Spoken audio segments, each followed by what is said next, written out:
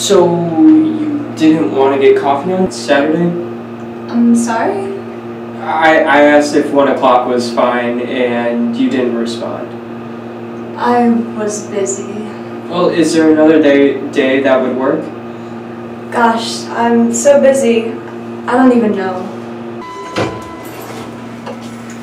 If you don't want to get coffee with me, why don't you just tell me that? Tell you what, No, just tell me no. I don't have a problem getting coffee with Look, you, Joss. Just give me a real answer, Mara. I just don't know you well enough to give you an answer. But, Mara.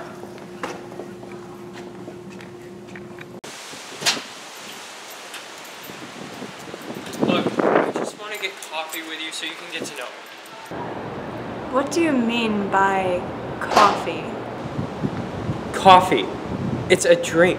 I know that. Hey, look, do you like coffee? Sometime. Alright, well, I know a place with great coffee. Do you? Mm-hmm. And they have great pour-overs, too. I don't even know what that means. I could show you. I'm really busy.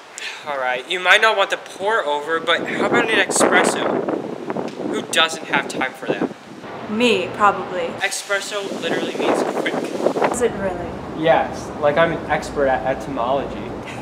I'm sure you are. So is that a yes or no to the espresso? Look, this isn't like texting where you can't just not respond. Sure, I'll get coffee with you. I gotta go. When?